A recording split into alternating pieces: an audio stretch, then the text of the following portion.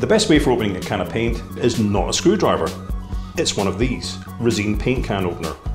Start by gently levering the lid loose by working your way round the lip of the paint can. To get the lid of the can of paint back on, first thing you would do is make sure the lip is nice and clean, there's not too much paint build up in there. Slowly put the paint lid back on, working your way around the side. You can use a hammer. I like to use a block of wood as well. And that puts the lid back in place.